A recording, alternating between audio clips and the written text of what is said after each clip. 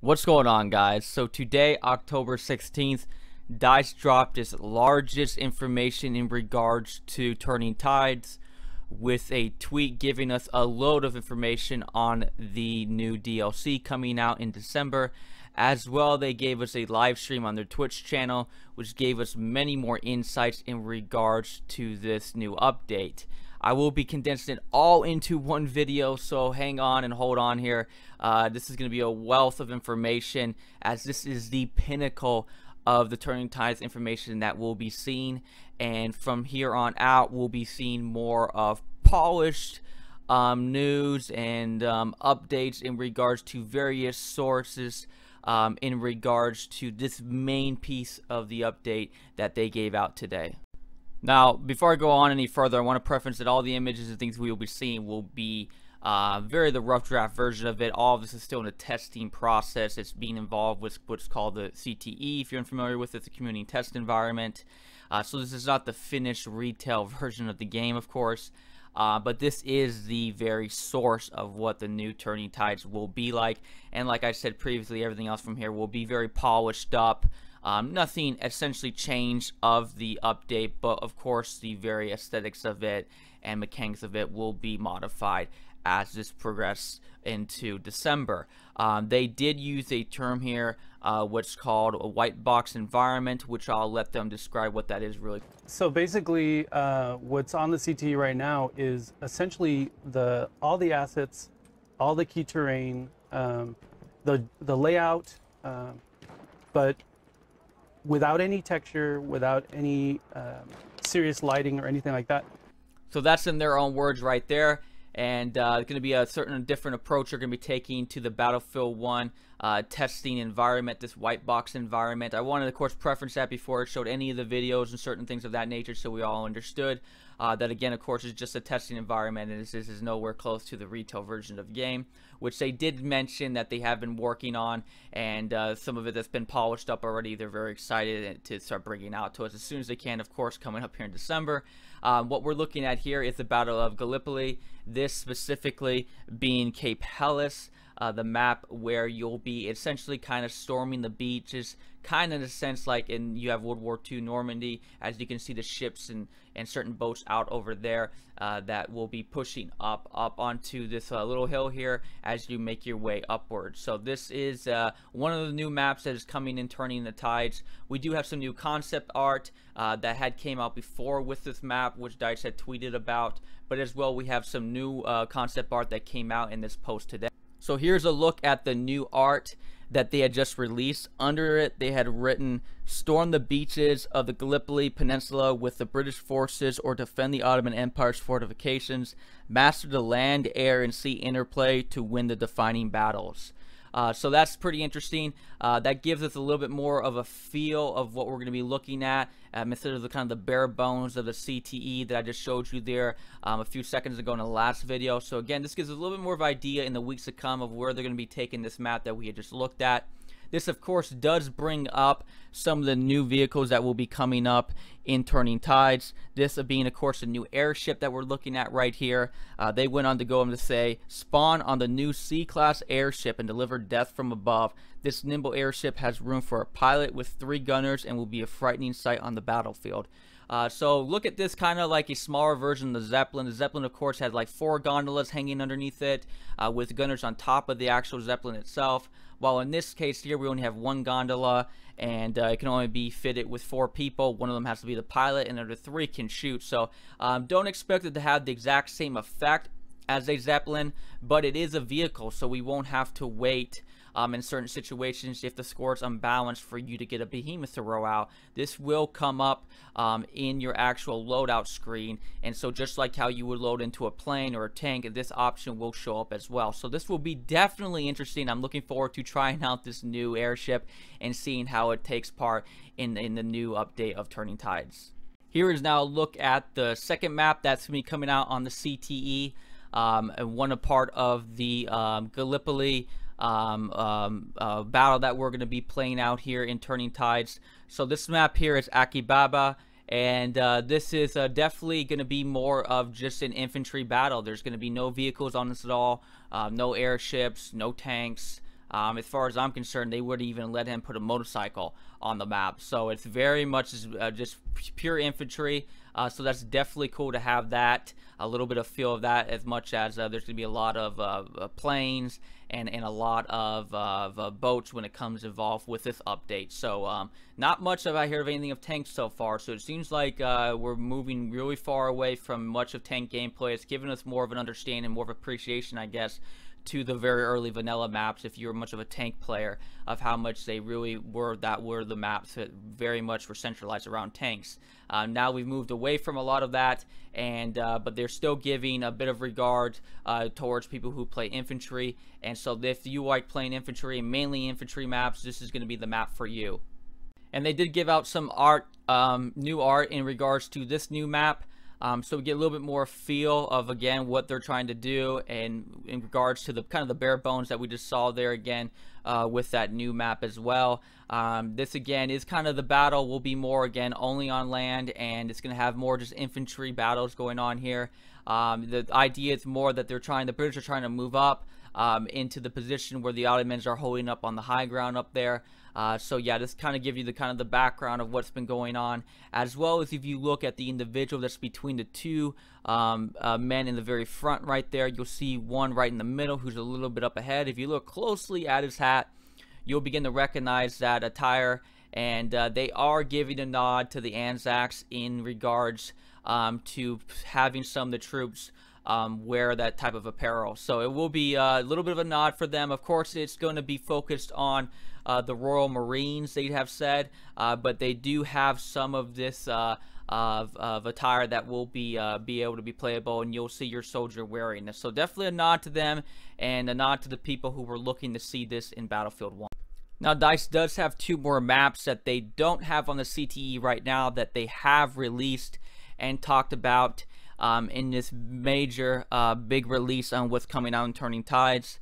The image you're looking at here is a part of Helgoland Bight, which is a great war at sea, engaged in an epic naval clash as the British Empire Royal Marines and German Navy pit dreadnoughts, destroyers, and aircraft against each other, while infantry troops fight by the iconic red cliffs of Rocky Cove. So what we're looking at here in this image is some more probably of the pinnacle of this type of naval battles that will be going on here. You're going to see again some of the dreadnought, some more fighter planes, but what we're looking at there on the bottom left is another ship, a brand new ship that's going to be coming out here for us. This is some older art image that was released to us a while ago, kind of teasing the new concepts that would be coming out. But now we have definitely some clear information of what this ship is that you're looking now off there to the right. This is the new destroyer. Rule the waves with the all-new L-class destroyer. Jump into one of the 4 seats and deliver mayhem to sea, air, and ground units using cannons, torpedoes, AA guns, and mines. So, just kind of like how they were doing it with the new airship, kind of the smaller version of the Zeppelin, I kind of see this new L-class destroyer being kind of smaller version of the Dreadnought. So again, these won't be, you know, ships and, you know, air vehicles that you can only access when your team's behind by a larger margin. But now will be accessible at the very beginning of your loadout screen, where you can access them just like you would access on any tank or any other vehicle like a plane.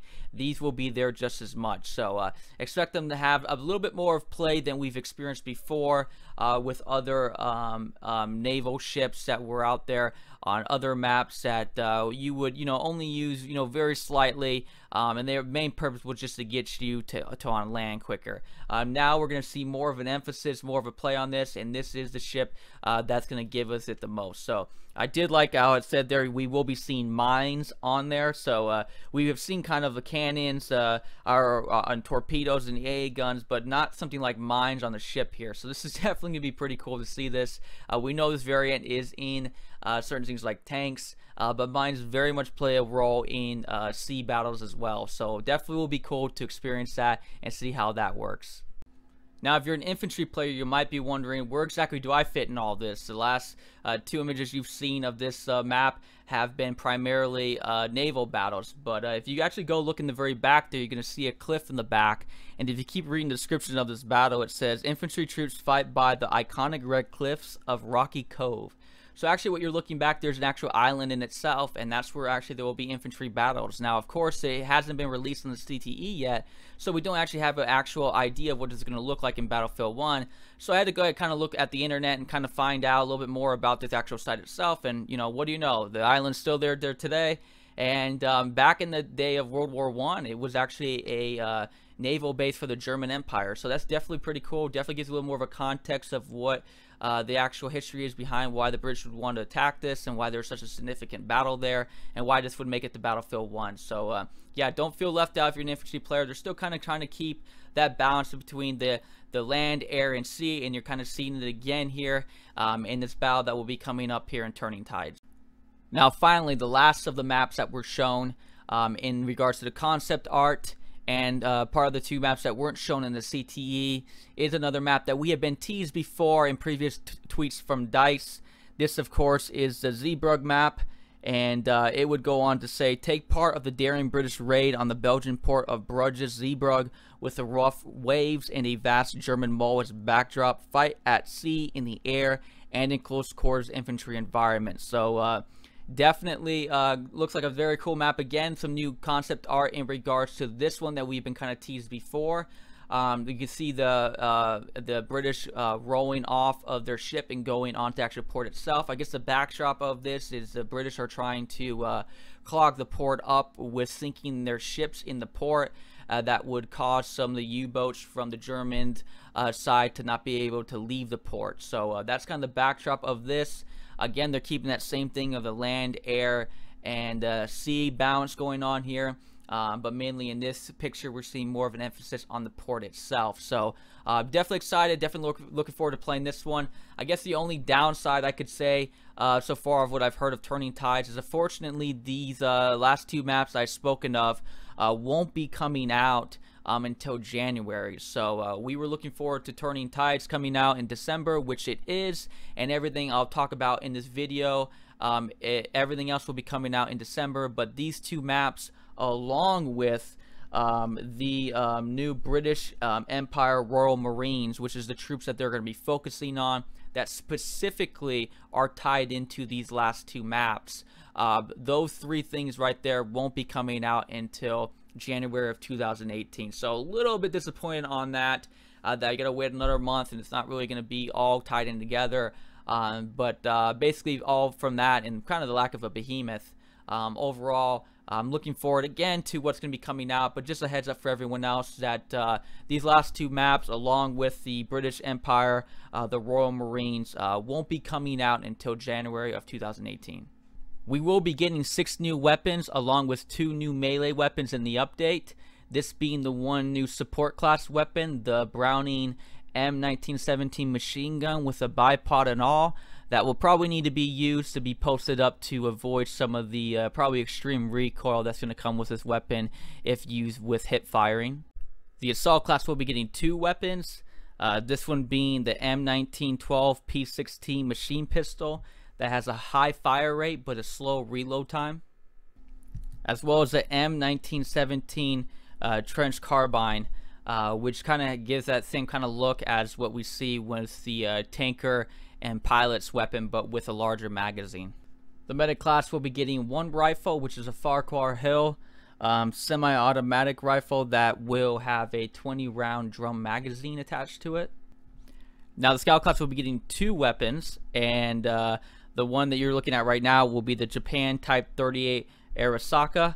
That will be 1 rifle you'll be able to use, as well as the next rifle that will show up here is the Italian Carcona M91 Carbine.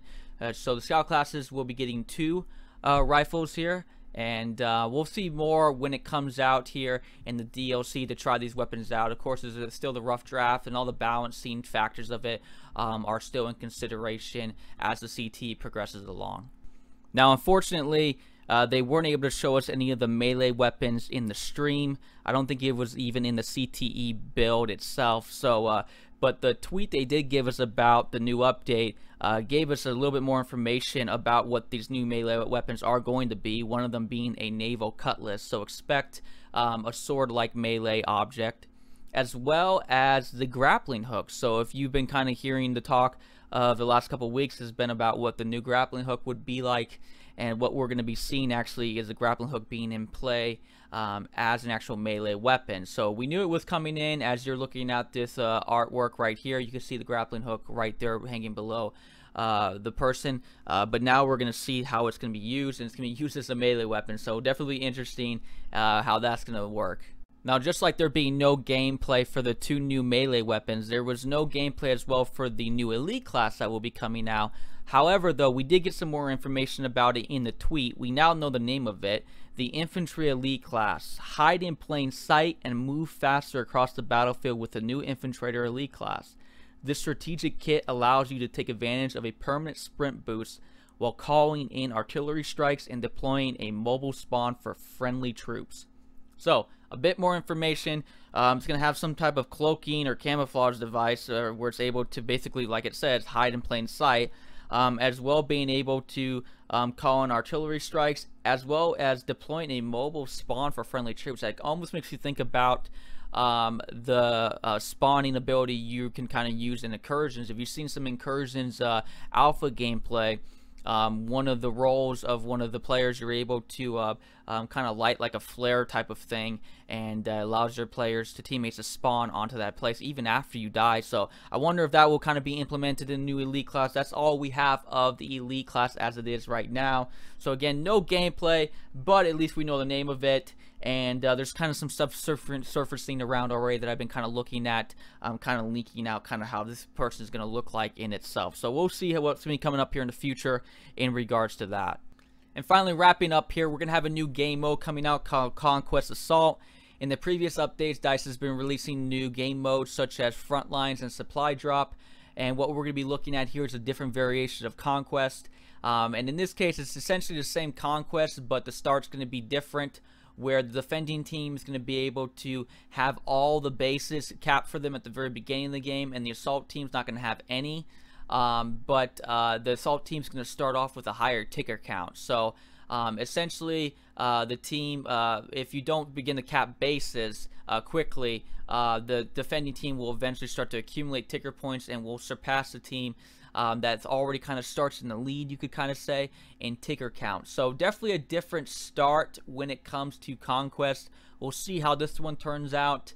We'll see again how it gets tested on the CT. It will be kind of interesting how it works. And right now, it's definitely a work in progress. And just giving out the information and when it comes in regards to that. They are going to have new service assignments as well. And of course, with new service assignments come new specializations.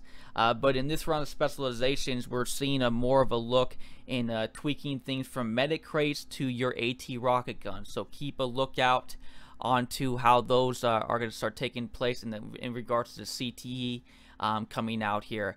And finally, of course, we're going to have new unlocks such as dog tags, service stars, codex entries, medals, ribbons that we're going to add to your collection as well.